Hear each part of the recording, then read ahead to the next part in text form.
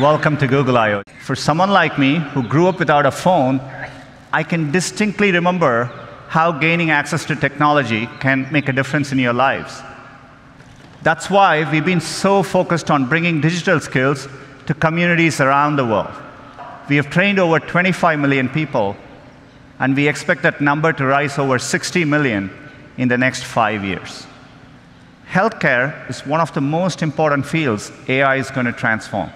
We announced our work on diabetic retinopathy, and we use deep learning to help doctors diagnose it.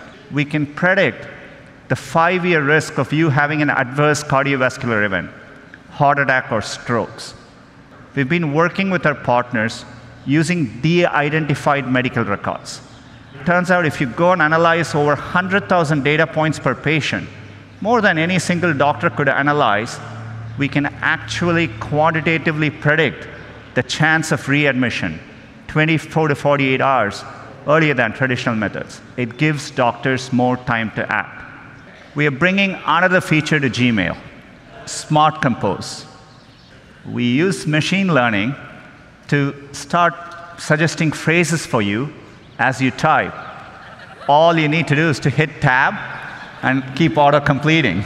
Another product is Google Photos. So we are bringing a new feature. If you took a picture of a document which you want to save for later, we can recognize, convert the document to PDF, and make it much easier for you to use later. Or if you happen to have a very special memory, something in black and white, we can recreate that moment in color and make that moment even more real and special. And we are adding, as of today, 6 new voices to the Google Assistant. John Legend's voice will be coming later this year so that you can get responses like this. At 10 a.m., you have an event called Google I/O Keynote. Then, at 1 p.m., you have margaritas. Have a wonderful day. I'm looking forward to 1 p.m. Today, the Assistant is available on over 500 million devices. Now, by the end of this year, the Assistant will support 30 languages and be available in 80 countries. But one step that we've been working on is something we call Pretty Please. Hey Google, talk to Voicetron. Daddy, you forgot to say please. Tell me a story, please. Thanks for asking so nicely. You're very polite. I know. So the Assistant understands and responds to positive conversation with polite reinforcement. Now, sometimes the Assistant can actually be more helpful by having a lower visual profile. So let's say I'm heading home from work. I have Google Maps showing me the fastest route during rush hour traffic. Hey Google, send Nick my ETA and play some hip-hop. Okay, letting Nick know you're 20 minutes away and check out this hip-hop music station on YouTube. Let's say you want to ask Google to make you a haircut appointment. So what you're going to hear is the Google Assistant actually calling a real salon to schedule the appointment for you. So how can I help you? Hi, I'm calling to book a women's haircut for a client. I'm looking for something on May 3rd. Sure, give me 1 second. That was a real call you just heard. The amazing thing is the Assistant can actually understand the nuances of conversation. We've been working on this technology for many years. It's called Google Duplex.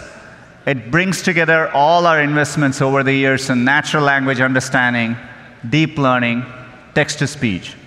I'm really excited to announce the new Google News. With the new Google News, we set out to help you do 3 things. First, keep up with the news you care about. Second, understand the full story. And finally, enjoy and support the sources you love. Our AI constantly reads the fire hose of the web for you, the millions of articles, videos, podcasts, and comments being published every minute and assembles the key things you need to know. We're also excited to introduce a new visual format we call newscasts. You are not going to see these in any other news app. Newscasts give me an easy way to get the basics and decide where I want to dive in more deeply. Full coverage is an invitation to learn more. It gives a complete picture of a story in terms of how it's being reported from a variety of sources and in a variety of formats. This is by far the most powerful feature of the app. And here in the newsstand section, it's easy to find and follow the sources I already love and browse and discover new ones. And if there's a publication I want to subscribe to, we make it dead simple. Because you're signed in with your Google account, you're set. We're rolling out on Android, iOS, and the web in 127 countries starting today. Growth of Android over the last 10 years has helped fuel the shift in computing from desktop to mobile. And as Sundar mentioned, AI is going to profoundly change industries. And this brings me to the new version of Android we're working on, Android P. Adaptive Battery uses on-device machine learning to figure out which apps you'll use in the next few hours and which you won't use until later, if at all, today. With Android P, we're going beyond simply predicting the next app to launch to predicting the next action you want to take. We call this feature App Actions. What's happening here is that the actions are being predicted based on my usage patterns.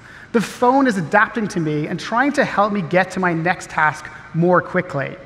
Slices are a new API for developers to define interactive snippets of their app UI that can be surfaced in different places in the OS. With MLKit, you get on-device APIs to text recognition, face detection, image labeling, and a lot more. And MLKit also supports the ability to tap into Google's cloud-based ML technologies.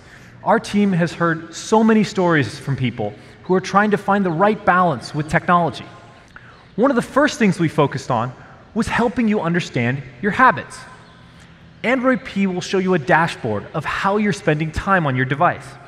As you saw earlier, you can see how much time you spent in apps, how many times you've unlocked your device today, and how many notifications you've received. Android P lets you set time limits on apps and will nudge you when you're close to your limit that it's time to do something else. If you turn your phone over on the table, it automatically enters Do Not Disturb, so you can focus on being present. No pings, vibrations, or other distractions. You can tell the Google Assistant what time you aim to go to bed, and when that time arrives, it will switch on Do Not Disturb and fade the screen to grayscale, which is far less stimulating for the brain and can help you set the phone down. Well, today, we're announcing Android P Beta. Maps was built to assist everyone. We've mapped over 220 countries and territories and put hundreds of millions of businesses and places on the map. We're adding a new tab to Maps called For You. It's designed to tell you what you need to know about the neighborhoods you care about, new places that are opening, what's trending now, and personal recommendations. We've created a score called Your Match to help you find more places that you'll love. Your Match uses machine learning to combine what Google knows about hundreds of millions of places with the information that I've added. Let me paint a familiar picture. Your phone says, head south on Market Street. One problem, you have no idea which way is south. So you look down at the phone, you're looking at that blue dot on the map, and you're starting to walk to see if it's moving in the same direction. Our teams have been working really hard to combine the power of the camera, the computer vision, with Street View and Maps to reimagine walking navigation. So here's how it could look like in Google Maps. Notice that you also see the map, so that way you stay oriented. You can start to see nearby places, so you see what's around you. Now, with smart text selection, you can now connect the words you see with the answers and actions you need. So you can do things like copy and paste from the real world directly into your phone. You're at your friend's place, you check out this trendy-looking lamp, and you want to know things that match that style. And now Lens can help you. You open the camera, and you start to see Lens surface proactively all the information instantly. And it even anchors that information to the things that you see.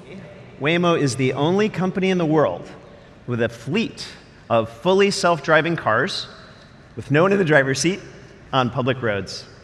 So Phoenix will be the first stop for Waymo's driverless transportation service, which is launching later this year. Soon, everyone will be able to call Waymo using our app, and a fully self-driving car will pull up with no one in the driver's seat to whisk them away to their destination. I hope you all find some inspiration in the next few days to keep building good things for everyone. Thank you. This came to my attention. We restored the natural laws of physics. So all is well. We can get back to business.